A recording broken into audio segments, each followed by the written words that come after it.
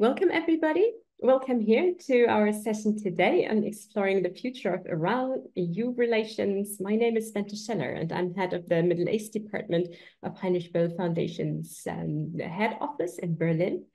And I'm very happy to have been invited by our Brussels office. I have a few technical remarks that I would like to do. One of them is that there is a recording in progress, so please be aware of that. The second one is that, of course, we expect your lively performance and participation, and for that, we have established the Q&A tool. So whatever you have as questions or remarks, please feel free to put them there. And I'd also like to highlight that at the end of the session, there will be a survey. So once the session closes, there will be a pop-up window, and please push the button continue to proceed with that. We are very happy to talk on the issue of relations between Iran and the EU in such an important moment in time. And we have some questions prepared. We will walk you through basically domestic issues as well as geopolitical ones. But before we get deeper into that matter, I'd like to hand over to my esteemed colleague Roderick, Director of the Brussels office of Heinrich-Böll Foundation. Yeah, thank you very much, Bente, and good morning to all of you joining us from the United States, and good afternoon to those from Brussels, Berlin, Paris, or elsewhere in Europe. It's great to have you with us. My name is Roderick Heffelputz. I'm the director of the EU office here in Brussels, the German Green Political Foundation. We foster dialogue on democracy, the green transformation, and of course, on critical foreign policy issues. And today, on the need for a new Iran strategy for the EU. And I'm really, really pleased and delighted to have such an esteemed panel of experts with us to discuss this today. Experts from both sides of the Atlantic. So we'll get to hear also the US perspective and, of course, the European perspective. And I think this webinar is also coming at a very, very propitious moment, let's say, because a lot of things are in flux. Just this week, the European Council has widened its sanctions on Iran, moving not just sanctioning drones, but also moving it towards missiles and missile technology. We've also published an article by one of our speakers, Cornelius Arba, on the EU's strategy towards Iran and its sanctions policy. You will find that article on our website as well.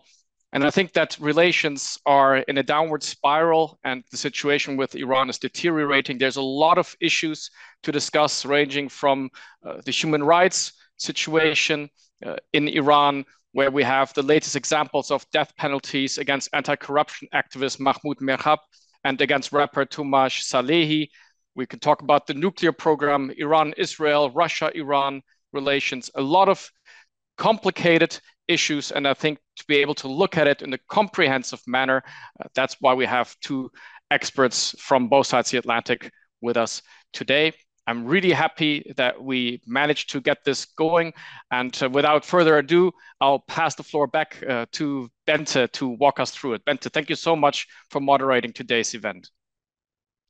Thank you for having me here.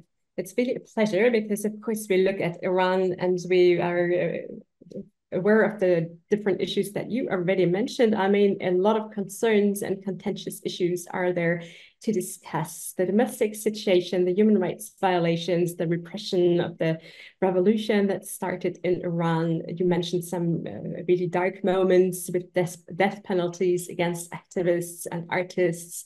There is, of course, the nuclear issue that remains unsolved and that is of great concern.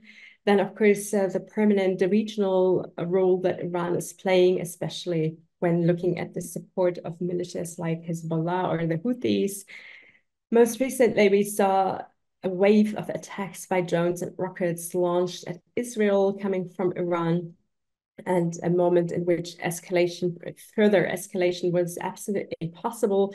And also you touched upon the Iranian-Russian cooperation on issues that are of concern for the EU, especially also when looking at Ukraine. So it's a broad portfolio, but I'd love to start with a domestic situation. And for that, I'm happy to introduce to you Gisonia. It's very early for you, Giso. You're joining from across the Atlantic. You're based in LA. So it's really early in the morning. Thank you very much for coming here to talk to us. Let me introduce you because Gisonia recently has been elected amongst the 500 most influential people in the Washington bubble, so to say. Gisonia is the founder and director of the Strategic Litigation Project at the Atlantic Council. And that is a project that works on prevention and accountability efforts for atrocity crimes, human rights violations, terrorism, corruption offenses around the world. And Gisou is a human rights lawyer by formation and a non-profit leader. She serves as board chair of the Iran Human Rights Documentation Center, where she helps oversee the group's human rights advocacy and legal programs, which seek to promote accountability, respect for human rights, and the rule of law in Iran. She previously served as executive director for the group. She started her career actually in The Hague, where she worked on war crimes and crimes against humanity trials at the International Criminal Tribunal for former Yugoslavia and the International Criminal Court. She lectures and she publishes widely on global human rights developments, as well as the rule of law and post-conflict and transitional societies. And so we really have an excellent expert to talk on a lot of issues that are related to accountability and, first of all, also on the crimes committed. So for the domestic situation in Iran, what are the international avenues? Oh, wait a second. We wanted to start with a poll, actually, because we'd like to know, what do you actually know about or think about the subject of today's topic?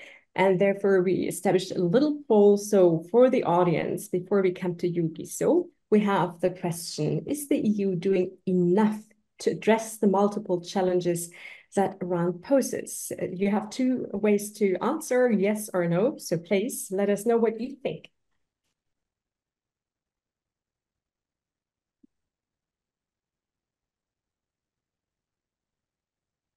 I'm really curious to see what comes out of that. Unfortunately, we on the panel can't vote, but we will share our insights into that anyway with you.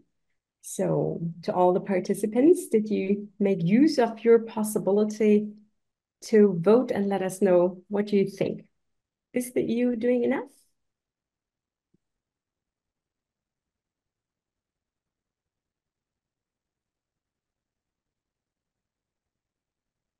I don't know for how long you'll be keeping the poll open.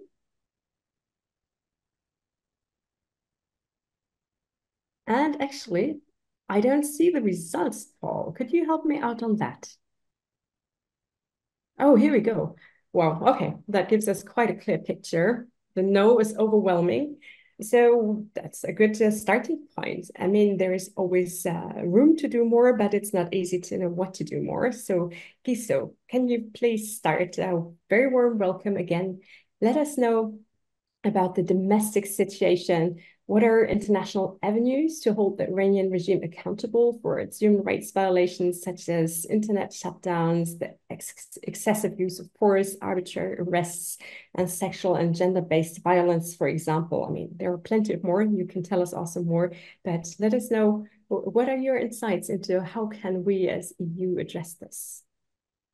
Bente and Roderick, thank you so much for having me.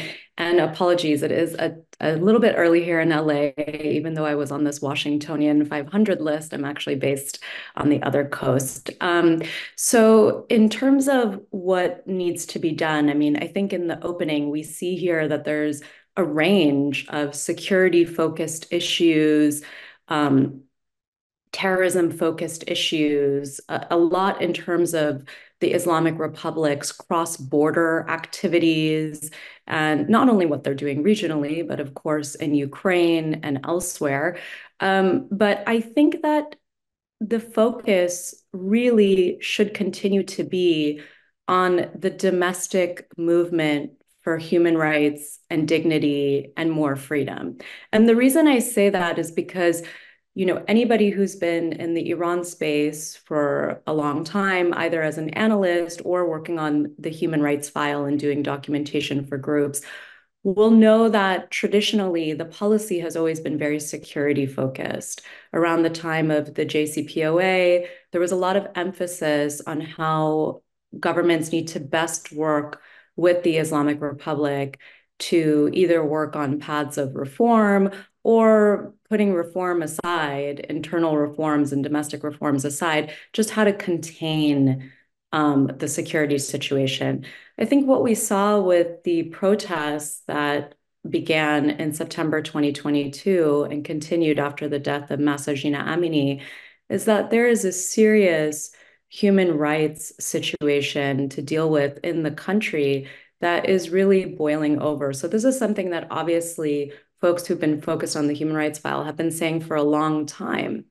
But the focus really was never on that in terms of policy. I think we saw a very welcome shift where policymakers started to finally see that it would be imperative to center dissidents, to look at what are the approaches that will help really bring change internally in terms of what young people, but not only young people, but people from a range of socioeconomic backgrounds we're really calling for. And I think there's a very clear opportunity that presents itself at the moment for European countries. And I'll get a little bit specific, but I think it's something that I'd really like the audience to know, just in case they're not aware of this and how this could really help for accountability.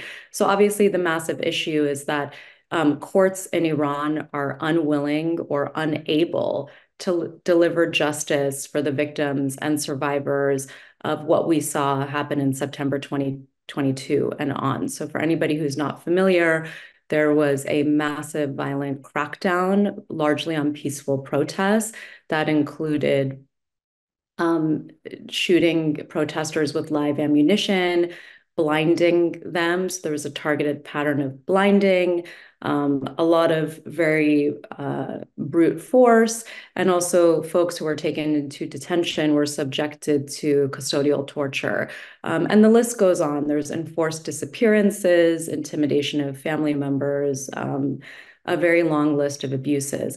The UN fact-finding mission on Iran, which was set up by a special session of the UN Human Rights Council in November 2022 at the height of what is referred to as the Women, Life, Freedom protests, they recently issued a report in March, a 20-page mandated report at that session of the Human Rights Council, but also a 500-plus page conference room paper that went into detail in their findings. And they concluded that the Islamic Republic committed crimes against humanity during the protests that began in September 2022 and following. And the reason that's significant is because a lot of UN fact-finding missions often have more of a human rights focus.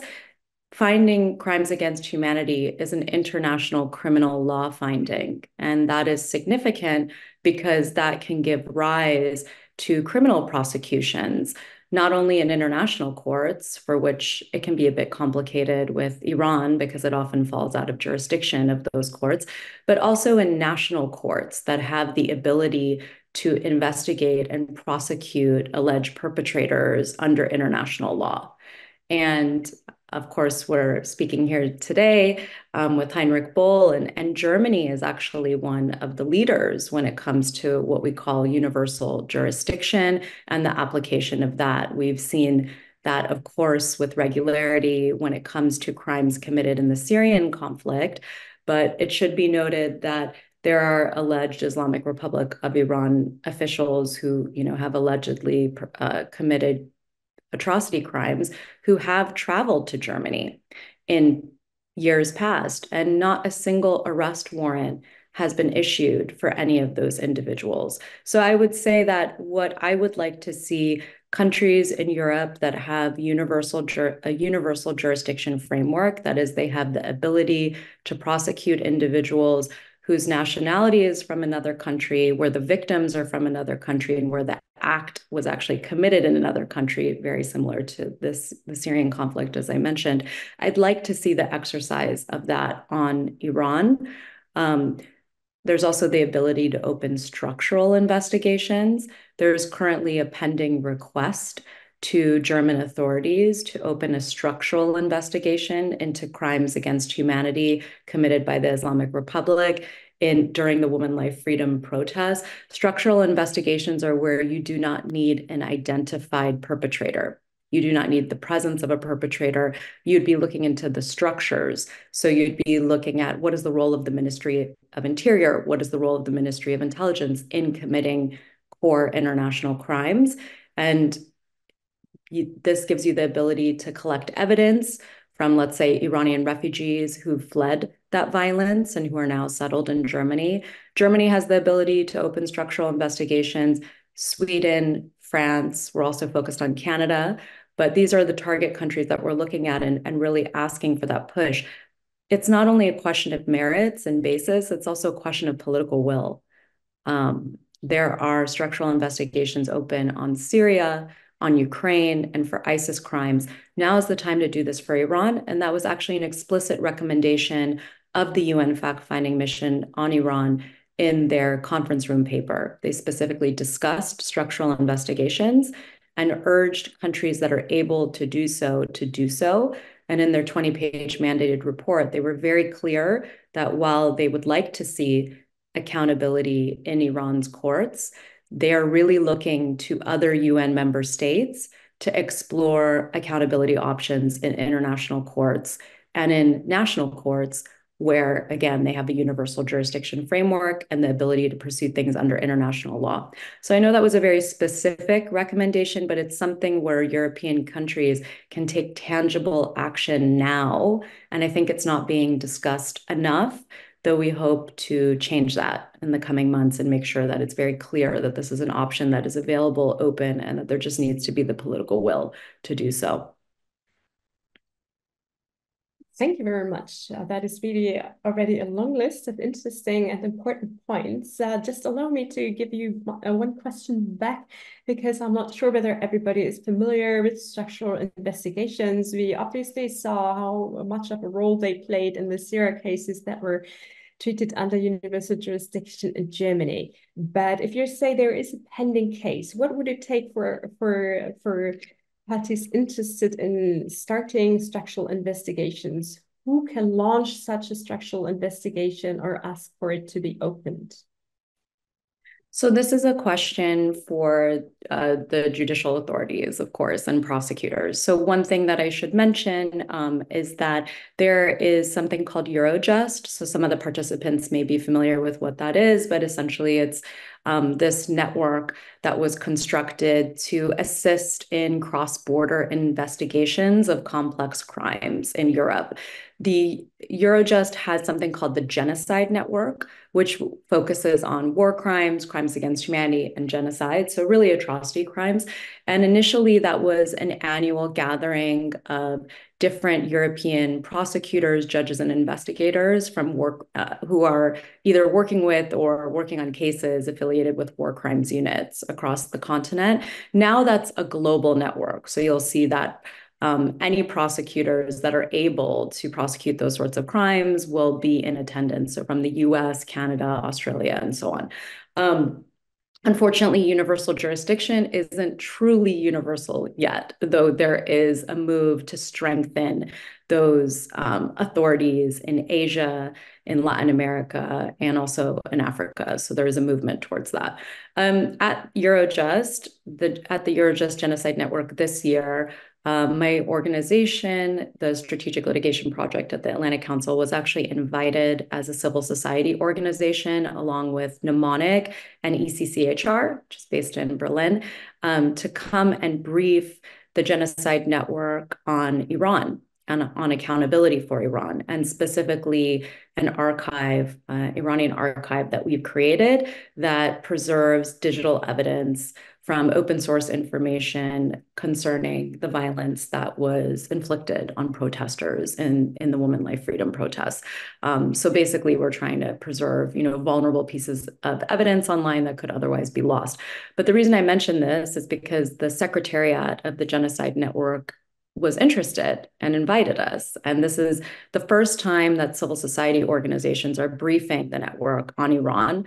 Iran was on the agenda in the past, but it was Swedish prosecutors briefing about the one and only universal jurisdiction case on Iran that happened in a Swedish court against somebody who was part of the 1988 prison massacre. But basically, there was an interest from the Secretariat. So that was a great sign for us because civil society organizations are not often invited to brief. There's a few permanent members, but this is much more a meeting of states and state authorities. So we were excited that we were invited, and then there was obviously discussions with the war crimes units there, and there was a signaling of interest in opening up a joint investigation team, which would be able to coordinate information among states. For example, the one that's built on Ukraine right now includes the US, so it can include a lot of different actors in that. But there's an interest in opening this up. It has to come from the states. I would say that foreign ministries are also involved in this decision because, as I said, it's not purely one that's based on access to evidence and really looking at the components of the crimes, but it's also something that requires political will. So I'd say it's a combination of prosecutors wishing to open this, but also some of the political parts of government also giving the green light, essentially. Indeed, interesting that you had the chance to do this presentation and that it was met with interest. So, well, we already have a starting point to really see something of tangible action. Thank you very much, Gisu. I'd now like to move to the more geopolitical challenges. And for that, I'd love to introduce to you our other distinguished speaker today, which is Cornelius Adebar.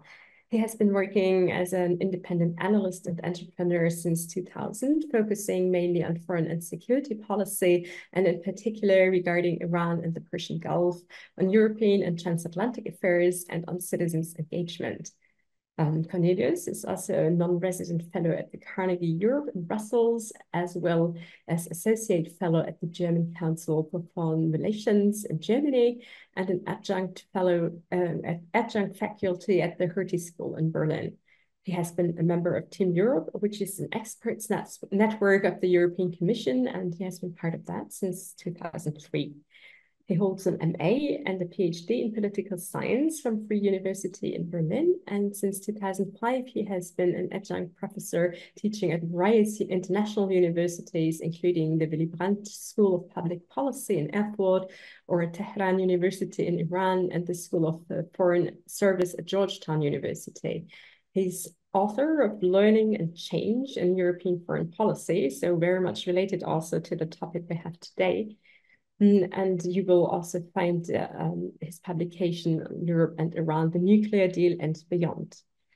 So thank you very much, Cornelius, for taking the time for being with us today. And as I said, I'd love to see what you have to say about the geopolitical challenges that Iran poses. And once again, let's ask, how should the EU deal with it? How has the EU already responded? And what can you tell us about what has worked of that and what has not? Thank you very much, Bente and Roderick, for inviting me, for hosting this. In fact, thank you, Gisunia, for sharing the panel. It's my pleasure and honor to speak here. And I was actually very moved by the flattering introduction you presented, except that I wish you would leave out the year dates because it makes me feel very old. But that said, I want to, as you asked me, I want to dive a little bit into the more geopolitical side of things, but with two caveats. And the one is that, of course, it's very sensible on such a panel to zoom in and zoom out and take different perspectives. But of course, and many of you will agree, the two are not so separable. There is not a neat distinction between one and the other. And I'm also saying this because I was just the other day reminded, and here I am going back in history once more, and it shall also be my only remark about Germany. I'm reminded of the Mykonos court case of the 1990s, because it was last month, it was 27 years since a German court implicated the leadership of the Islamic Republic into a murder that took place in Berlin in a Greek restaurant where 4 Iranian dissidents were murdered. And I'm saying that because already at the time there was talk about Iran coming out of the cold after the Iran-Iraq war. The Europeans were fairly eager to involve Iran, both economically but also politically. The Middle East peace process was a major policy item at the time, and Iran could be a spoiler, and as we see today, likes to be a spoiler, but there were also efforts by the Europeans to bring in Iran at the table. And if you like, these were kind of at this global international level.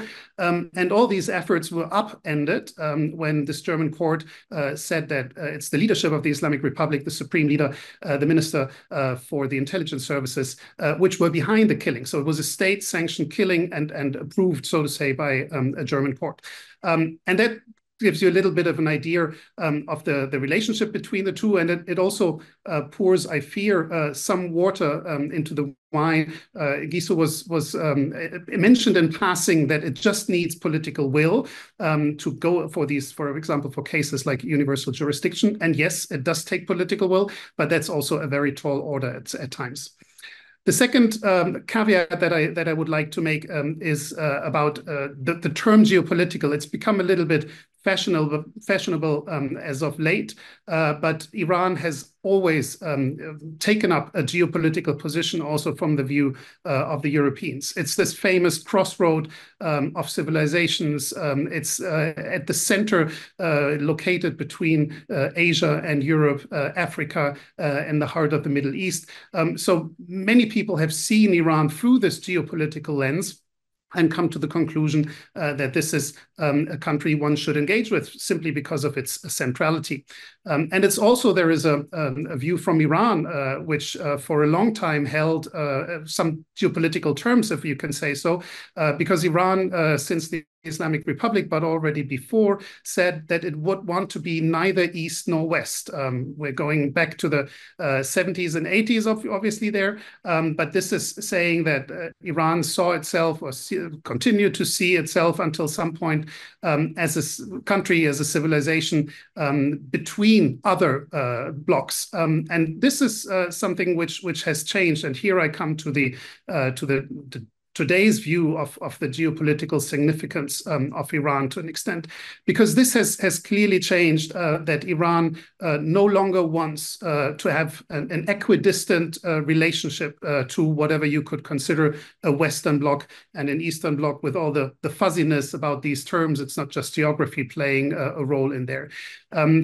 Truth be told, that Iran over the past couple of years has actually said, we're no longer interested in the West. We're certainly not interested in Europe. Europe couldn't deliver on the issues that we cared about, that we wanted to work with. Most importantly, the nuclear deal of 2015, which was kind of a building block also from a European perspective of getting Iran back into international structures, opening a way, not just closing, so to say, the threat emanating from Iran's nuclear program, but also bringing in a perspective of how Iran could actually be reintegrated as a responsible player. I'm saying this with all the carefulness that this term deserves these days, but that was part of the idea, and Iran has ultimately said, we are no longer interested in having this equidistant relationship. The Europeans can't deliver, as I said.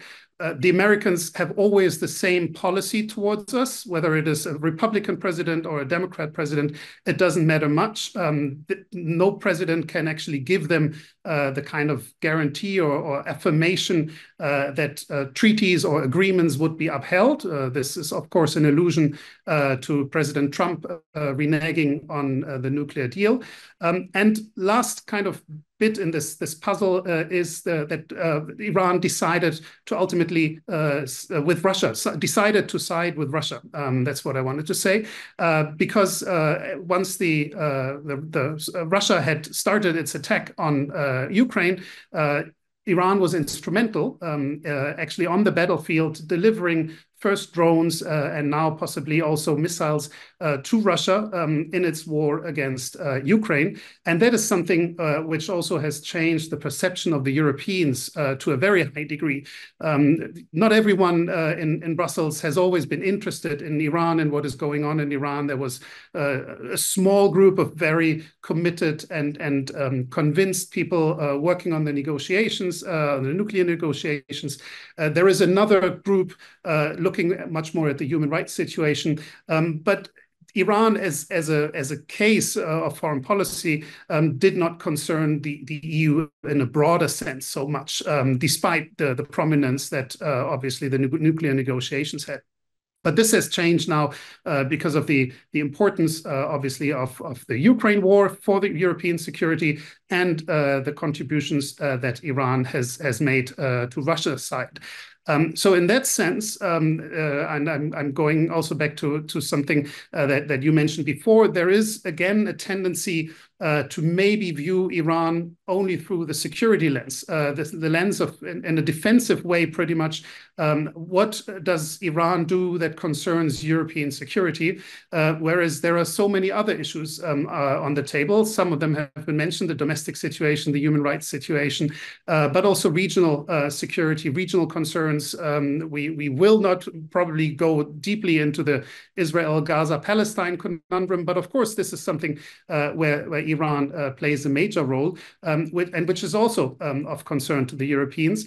So in that sense, the geopolitical view that I've been asked to present is just one. I need to stress that it shouldn't be the only one. It may lead to false conclusions if I only see the kind of big power game and, is Iran on our side or is it on the other side?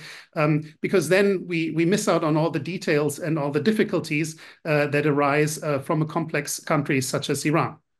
I leave it at that, and then I look forward to the discussion. Thank you very much. A number of really important points here. Before I come back with a question to you, Cornelius, I once again like to encourage the audience. I mean, you all voted on whether or not the EU is doing enough. So I'm sure that you have some examples on your mind or some specific questions. If you were not there in the beginning when I mentioned it, please feel free to use the Q&A tool, put your questions or remarks there, and then we will be able to integrate them in our discussion on the panel. Cornelius, you stress that it's not enough to have a unidirectional view or to see Iran exclusively through the geostrategic, geopolitical lens.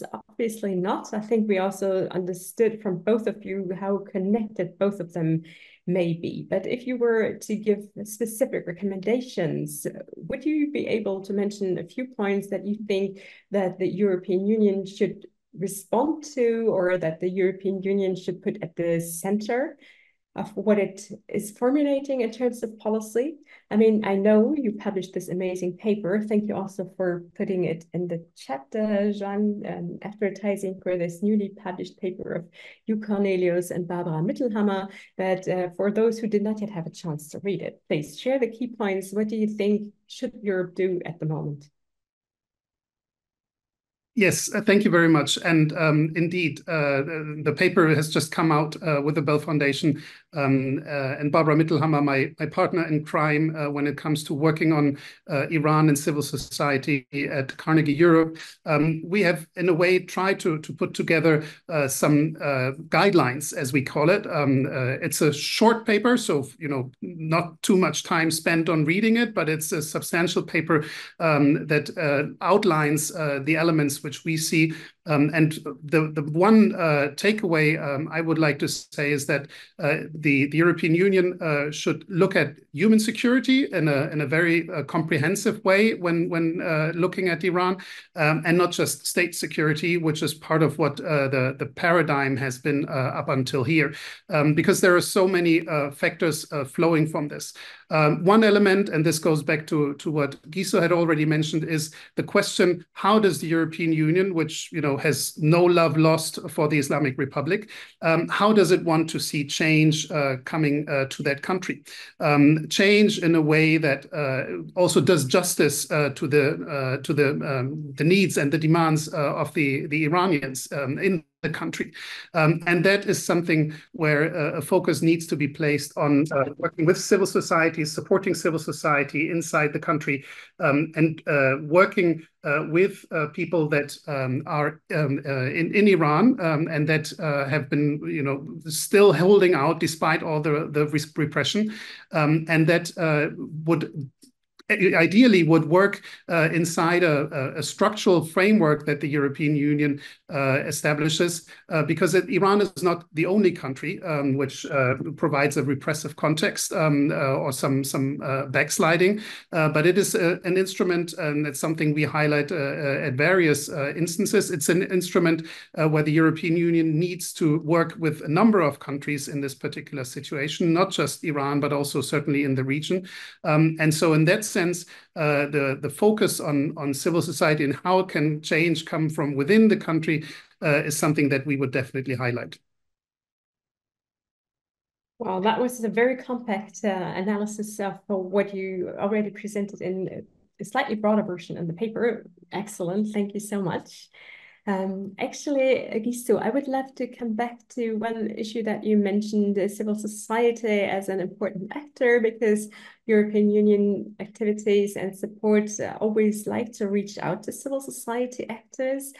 And therefore, I'd like to ask you, how do you see the possibilities? How could the European Union effectively support Iranian civil society actors and activists and their spaces? Are there chances to do so in Iran itself or mainly in the diaspora? Please share with us what you think. Where could we do more? Yeah, could talk about some specific things and then also maybe zoom out to understand why the approach towards Iran might need to differ versus the approach that the EU has to other countries. So as Cornelius noted, there unfortunately is no shortage of repressive states across the world, right? Authoritarian regimes where the freedoms of people in the country are restricted. The way that the Islamic Republic is an outlier, though, and in the company of countries like Afghanistan, with the resurgence and return of the Taliban being the de facto power there, is the extreme discriminatory framework against women. That gender discrimination truly makes it an outlier. And I think it's very important to note that, because unfortunately, we see around the world that ethnic and religious minorities are often discriminated against in different states. That's not a problem that is only unique to Iran. Same thing for LGBTQI rights. Unfortunately, that is something that we see in many different countries. Where Iran is quite different is in this severe, extreme discriminatory framework. One of the legal efforts that I'm working on right now is the codification of the crime of gender apartheid. Apartheid currently only applies to race because, of course, the crime was constructed out of the experience of apartheid-era South Africa. But we believe that the experience of the Taliban, the experience of women living under the Taliban in Afghanistan and women living under the Islamic Republic in Iran are something that is parallel to that. And there are many South African jurists who agree with us on that, and also Gracia Machel, who is Nelson Mandela's widow and the former First Lady of South Africa. So the reason I mention that is because of just how extreme it is. And so for the EU and many European countries, that have feminist foreign policy and have women's rights sort of at the core of how they engage. I would love to see what the implementation of feminist foreign policy is. There's a lot of discussion of feminist foreign policy, but we don't see as much what is the implementation of that. So I think in terms of supporting civil society, this is just one thing that's critically important to understand of why Iran might be unique when assessing how do we deal with repressive states around the world and when the EU is making those calculations. So Cornelius noted that, for example, opening structural investigations into perpetrators of crimes against humanity who are responsible for, mass atrocities, that might not be as easy of a decision because of some of the geopolitical considerations and the bilateral relationships between the states. But we're not dealing with, we're dealing with a very extreme situation, and it needs a robust accountability response because that is what people in Iran are asking for. That is what they're asking for. I think one thing where the EU could be specifically helpful in terms of strengthening civil society is to allow for humanitarian visas for many of the young leaders of the Women Life Freedom protests, including those that were gravely injured. So many of those individuals are now in Germany, in Italy. Many of the victims of blinding, for instance, are now in these countries seeking what is very complex medical treatment. And they were present at the UN Human Rights Council in March for the presentation of the FFMI's report and the interactive dialogue with the experts on the UN fact-finding mission on Iran. It was incredible to see these women and men who were attacked by Islamic Republic of Iran authorities and who were, intended to be left for dead, to be there and be the living proof of what the Islamic Republic did to this young generation, and to really advocate for those rights and to speak for so many people who are unable to do that. But there's many, many more of these individuals who are stuck in Turkey, in Iraq, who have fled Iran because of the grave threat to them and who now cannot be resettled anywhere because of the slowness of the UNHCR bureaucracy, but also because of just restrictions, money-wise, and others. I deal with a lot of those individual cases. I'm just one person. It's a very ad hoc approach. We don't even have, a very structured group apparatus to deal with this. But this is an issue that government should be taking on, and there should be more pathways for humanitarian visas when we have names of people who clearly can demonstrate that they were injured, that their story is valid, where there are witnesses that can corroborate their story. There should be a pathway for them to come. We've seen that prioritize with respect to different country contexts. Obviously, Ukraine, because it presented the situation there really impacts Europe's security. I think there was like a different robustness to how frequently, those paths were facilitated. But these Iranians who really made the ultimate sacrifice to simply let the Islamic Republic and the world know that they wish to just live a normal life where they can dress the way they please, like love who they please, listen to the music they please without this kind of government repression. They are living in limbo now because they made these sacrifices and they left Iran because of the security situation. I would like to see the facilitation of visas for them. Also, because I think the reality is that any opposition to the Islamic Republic is not only going to be created inside of the country because of the mass restrictions, because of all the brains and the talent that have left in recent years, and indeed who have even left after 2022. We see that some of the most prominent human rights lawyers that a decade ago I used to work with, who were in the country and who were working within the system, most of them are in exile now. that brain drain and the people who are committed to human rights and democracy, we need to also be able to cultivate that on the outside. The reality is that this is going to be a process that isn't only about the inside anymore.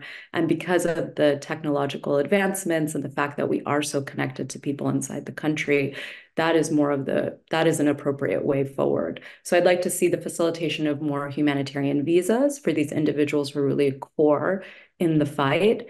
And then also an acceptance that some of the thinking about what should happen with civil society will also be flourishing on the outside because of all the human rights advocates and lawyers who have fled just in the past 2 years. Thank you, Iso. I actually, well, Cornelius, did you want to add something? Well, I mean, I guess that it's always good to have a little bit of a debate on a panel, and I simply, I put it out there. I guess we're in big agreement on the big things. The two speakers, Gisu and I, but I have a little bit of a different view of. On the usefulness at this particular moment of bringing up a new international norm, as Giso proposed, as opposed to using the instruments that we already have, and that's twofold. The first one is that I would actually like to see governments pursue, as you elaborated on, universal jurisdiction, and use as the fact-finding mission documented the proof of a crime against humanity to enhance this kind of accountability. Introducing a new norm, gender apartheid, on the basis of two countries, Afghanistan and Iran, I fear is a distraction from the real, really important work that is going on, especially if we don't know where this will lead and what additional instruments we would have if we're not even using the instruments at the moment, or have a hard time pushing governments to use the instruments that are available. And my second point has to do with where we are in the world at the moment. And I fear that whoever is now in favor of, for example, gender apartheid as a new international norm, will have a hard time explaining to the rest of the world why these countries would set a new standard. We have difficulties getting everyone around the UN table agree on condemning Russia's war of aggression against Ukraine. We have even more difficulties explaining, and I'm choosing my words carefully here, explaining whatever the European position on Israel's war on Gaza is, and the kind of fundamentals of international law that are behind it. So if, say, the Western countries, Western groups would now propose a new international norm, I fear we would not achieve much. We would not help the people, neither those that have fled nor the people who are still inside the country.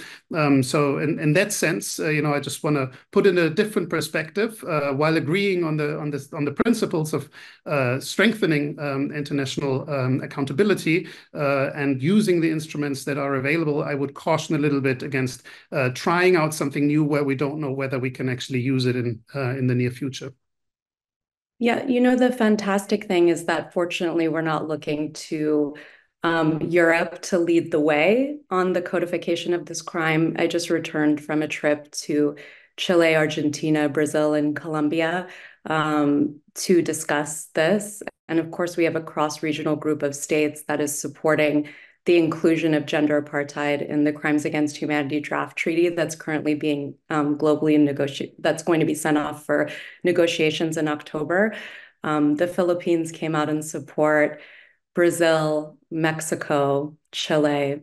So the good news is that also South Africa is on board. And of course, if we were worried about if a crime only applies to one country, then we would never have had the codification of genocide nor apartheid, since those were very specific to a country situation.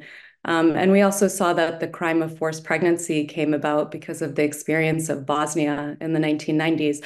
So often it is a country situation that inspires the creation of a crime. And when victims and survivors are asking for a legal gap to be recognized and to recognize their experience, that often animates that push. But fortunately, we have an incredible, robust cross-regional group of states that is supporting this. What I would urge European states to do is to not be left behind in that, out of a concern over cultural relativism, which is often raised, or a fear that we would be doing too much. I guess I'll point out the obvious, but we have the crimes of racial apartheid and racial persecution. Nobody is saying, oh, well, we are, that's too much. I've heard something like, well, there's gender persecution, so why are we going to have gender apartheid? I don't think anybody said that about race. And so it's really about recognizing how severe these situations are and having a crime codified that meets that moment. But fortunately, we have a time-bound opportunity with the Crimes Against Humanity draft treaty. As I noted, that will probably be sent off for negotiations in October by the Sixth Committee, the legal committee at the UN. And for anybody who's interested, I'm happy to give a bit more information about how you can have your governments more robustly support. We've had some great statements from European countries in support, but obviously our focus has been on the global majority. And they were the countries that propelled the crime of apartheid forward, of course, because we saw incredible resistance from North America and many European countries to the codification of that crime. But I think we'll see a different trajectory here. Wow, so interesting to hear you getting involved in discussions about that, and it would deserve an event on its own, I think. It's so interesting and really inspiring, and I think we could all learn a lot more about that. So please, everybody, follow Cornelius and Gisou on Twitter or any social media, because here you can see only like the tip of the iceberg of their excellent work. We are unfortunately already coming close to the end. We have 10 minutes left and 2 questions from the audience. And in the end, I'd also love to give the 2 of you a very short question. So I will give you the 2 questions at the same time. Please be swift, please be to the point. One is referring to the to Iranian hostage taking. And the question is, to what extent does Iran use hostages to advance its goals, and what could the West do about this? The second question goes more into the regional dimensions, saying Iran has been labeled as part of an axis of upheaval together with China and Russia. Back in the day, the JCPOA was made possible together with China and Russia. And how could we make any progress on Iran in such a new environment? So maybe, Cornelius, if you would like to start with the second question. Yes, why not? Thank you. And thanks to the audience for engaging in this way. It has indeed changed the international environment. And this is something that maybe the Europeans have been slow in understanding, that this is no longer the world where the nuclear deal, or in which the nuclear deal came about.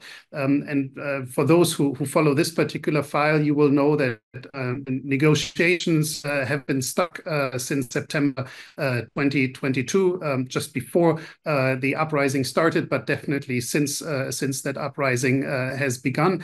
And so this is the moment where the Europeans are, in a way, back to basics, and they have to think about what is it that they want from Iran? What is the kind of interest that the Europeans bring to the table, and less respond as they have in the past, less respond to Iran's actions and try to be more proactive themselves. And that includes taking a hard look, I would say, and Barbara and myself are saying in our recent paper, that includes taking a hard look, for example, at sanctions and the use of sanctions as an instrument, because many sanctions have in the past have been used more for symbolical reasons, which is a valid reason to issue sanctions. But at the same time, one would have to take a look at the results of those sanctions. And if, for example, as we said earlier, the European Union has a genuine interest in nurturing whatever civil society exists inside Iran, it would have to make sure that the sanctions that it imposes do not do damage to the structures inside the country that are left there. And that, for example, could mean to include a civil society conducted harm assessment into sanctions legislation coming out of the European Union. That's an issue where there are experts working on this, and we've tried to shepherd this process as much as we can. But this is where the European Union needs to look at its own instruments and its own approach in a much different way. Because for whatever the EU had been trying in the past, much of it was around the nuclear file. It is still one of the relevant files, especially with the advances that Iran has been making ever since the United States left the deal. But it cannot also be the only focus of the Europeans. So in that sense, I would urge the Europeans to ask themselves about their own interests. What is it that they want from Iran? How do they want to the regional developments and going back to what is happening next door in Gaza and the Israeli war there, because this is something where the Europeans should not only look at Iran, but have to take in the regional security situation, the rapprochement that had taken place between Israel and Saudi Arabia up until the attack by Hamas on October 7, and try to take this more regional approach to Iran, because that's something that the Europeans can and should do regardless of the earlier arrangement with Russia and China at the table. This is gone for the moment, so the Europeans have to partner with other countries, and that's most likely the countries in the region. Absolutely. And Gisou, what do you think here? We have been talking about what the West could do, but here we have with the hostages an issue that Iran tends to use against its own citizens, against citizens of other countries, and partially also using against other countries to pressure them. How should we handle this? Would you have a quick answer to that? I think there's been a lot of extensive literature and thought thinking through how to best deal with what is referred to as hostage diplomacy. There is no doubt that, of course, the Islamic Republic takes individuals arbitrarily, arrests them for purposes of political leverage.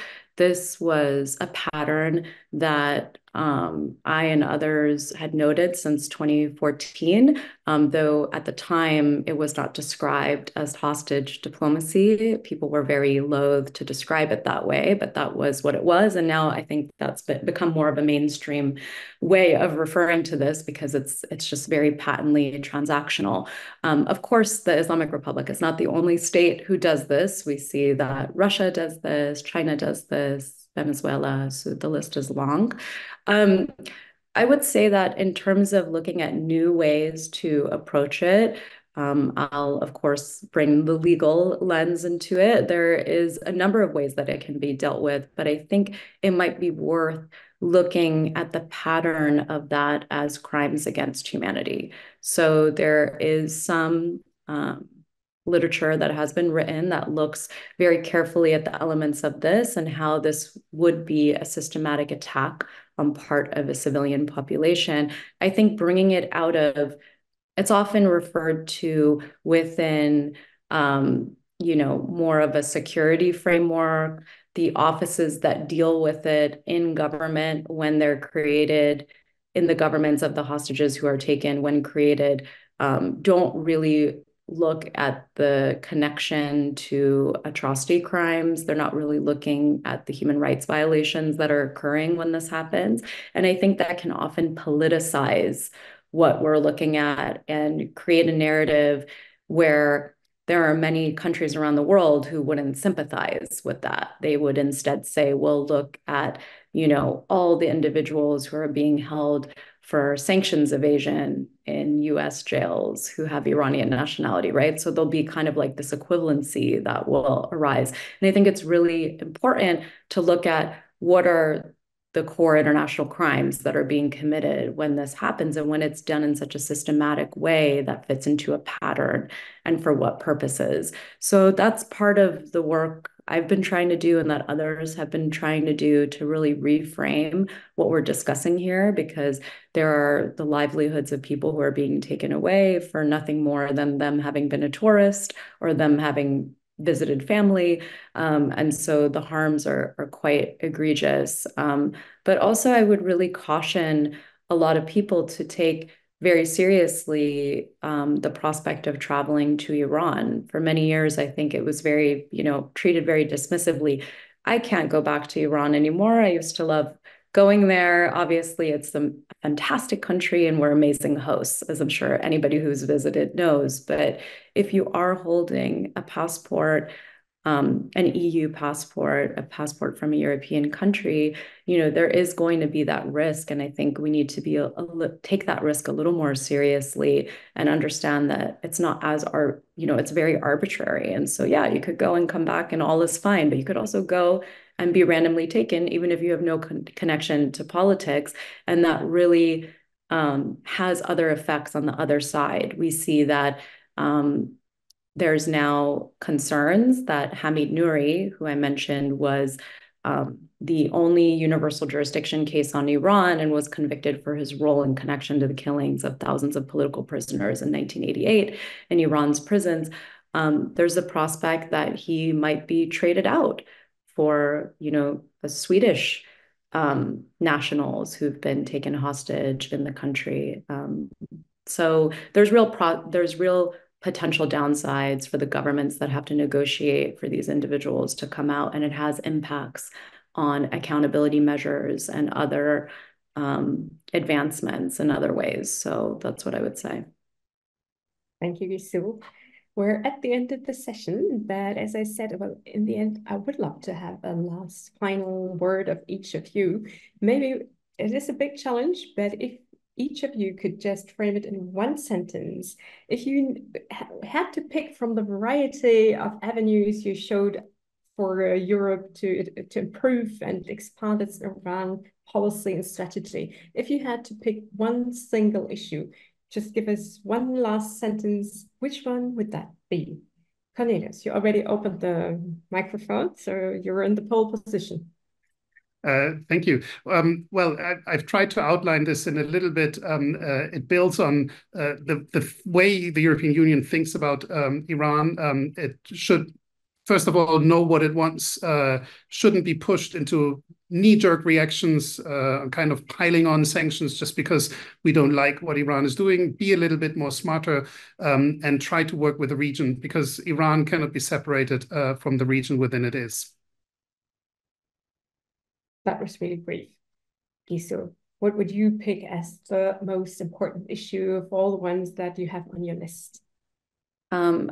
Definitely the focus on feminist foreign policy and what that means, and to not get caught into ideas of cultural relativism, which too often plague the movement for action, and really understanding, as I emphasize, that Iran, alongside Afghanistan and maybe less than a handful of other countries around the world, are really outliers when it comes to enshrining extreme discrimination against women in the laws.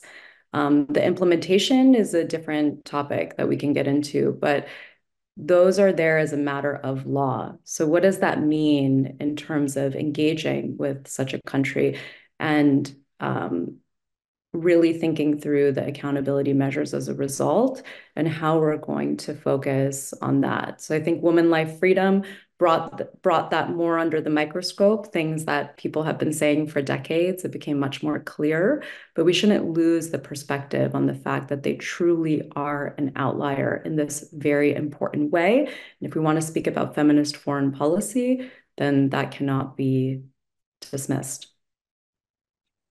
Gorgeous. Thank you so much. We should know what we want. We should be smarter. We should focus on feminist foreign policy and focus on avenues to accountability, as well as supporting civil society.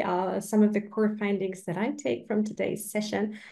Thank you so much, Cornelius and Gisu, for taking the time, for being with us and sharing your expertise.